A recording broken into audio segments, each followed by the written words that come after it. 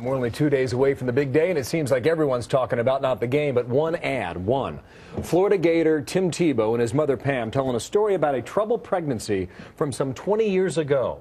Now, pro-life groups have hailed it as a major breakthrough, and some women's groups say it has no place on national TV.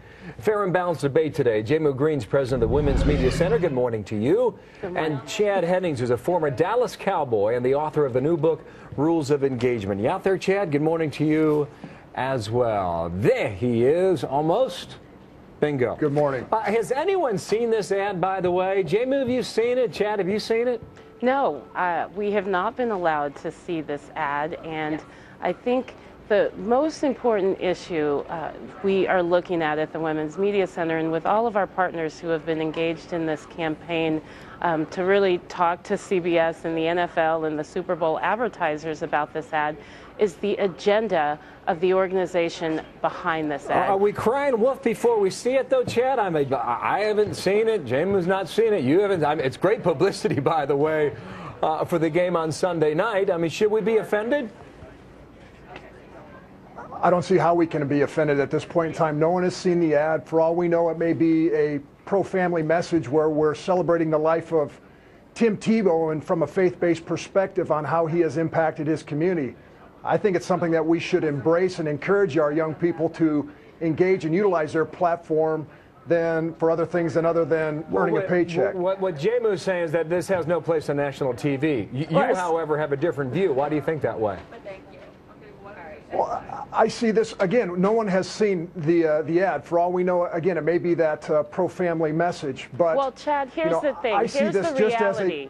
That we don't have to see the ad to know the agenda of Focus on the Family. Pam Tebow's choice that she was able to make in the Philippines, can you imagine if the Philippine government had stepped in and told her what she was going to have to do with that pregnancy? Can you imagine if her doctor told her what she had to do?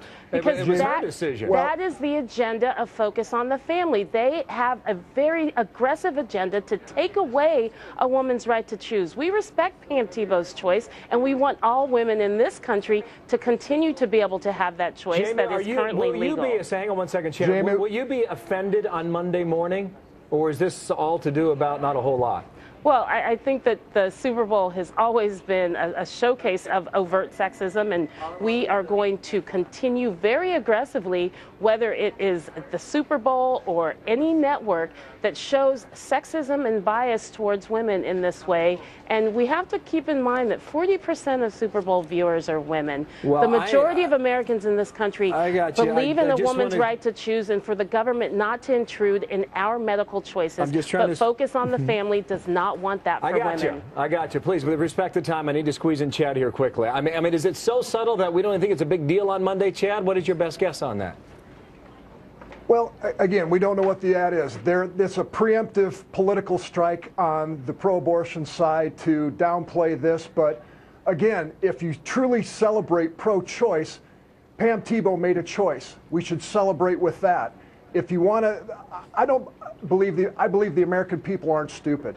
I believe that if you put out the information out there and you do it in a transparent, authentic format, the American public will be able to make their own decisions. Okay, and we'll find out together on Sunday night, won't we? And then I'm sure everybody will be back on Monday to talk about it, and they'll react then. J-Mo, thank you for your time here in New York, and Chad, thanks to you down in the state of Texas. Thanks to both.